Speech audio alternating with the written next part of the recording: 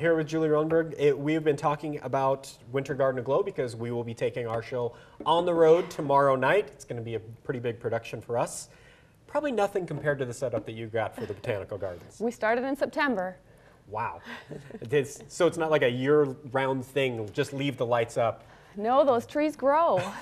You have to take them down and then put them back up and take them down. But one of the things you need is volunteers to bundle up warm and just make sure people don't get lost, I guess? Well, exactly. We've been putting up lights and volunteers help with that, but now we need people to help just greet and be a part of the event. Wow, what a tough job. Hey, welcome to Winter Garden Aglow. Did they hand out hot chocolate? What qualifications do you need to be a volunteer? You need to have a smile and you need to love the holiday season. You don't want Stephanie then.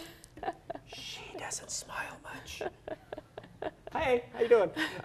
Talk about some of just how big of a production this is and how important it is at the Botanical Garden every year. This is a huge event for us. A lot of people don't know this is actually a fundraiser for us. It's about 20% of our year comes from this event, and so we need lots and lots of people to help bring in that community. We have between 15 and 30 or 40 volunteers every night for 41 nights. So total, how many people are we looking at? Somewhere between 800 and 1,000 people. Wow, that is a lot of people. So tell the people how you could volunteer. We've probably got some information that we can get a hold of. It's really easy. You can go to our website, you can be a friend on Facebook and send us a note, you can call us, and we'll get you all set up. And the qualifications are you have to be able to smile. Stephanie, just saying, it's because she gets up at 3 a.m.